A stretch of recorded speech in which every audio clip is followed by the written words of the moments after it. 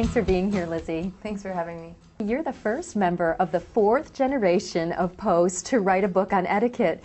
How did you decide to continue what your great-great-grandmother Emily Post started? My dad came to me and presented me with the opportunity to do it because the Emily Post Institute needed a book that spoke to 18 to 25-year-olds. And so they thought, why not have someone who has the voice of that demographic speak to them.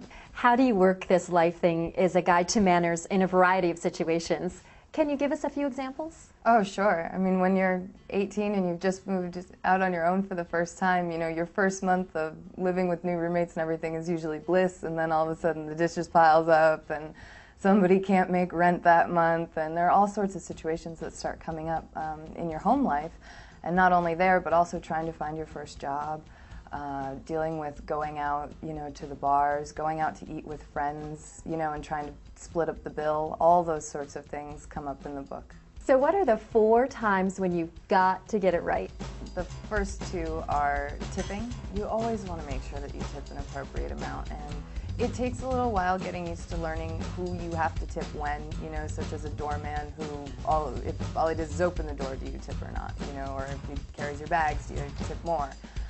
But tipping is definitely a time to get it right.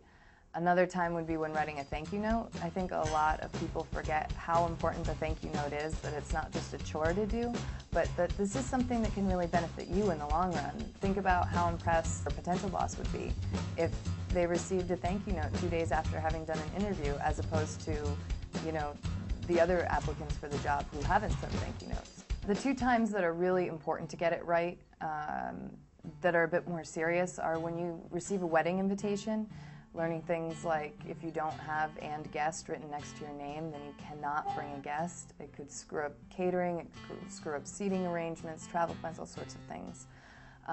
The second time is when a death occurs. A lot of people aren't sure how to properly convey their condolences, what are okay things to say, what's more helpful as opposed to less helpful. Your father, Peter Post, writes regularly for the Boston Globe on the topic of etiquette at work. You also offer some job advice, but for young people. Right. How is business etiquette different for people just starting out in the business world? Well, I think that the difference is that they're just starting out. And the biggest thing they have to remember is that you really do have to earn respect for a company that you work for, whether it's a construction company, whether it's a retail store, working on Wall Street somewhere. You need to show up every day looking the part, prepared for the part. Lizzie, thanks so much for talking with us. Thank you for having me.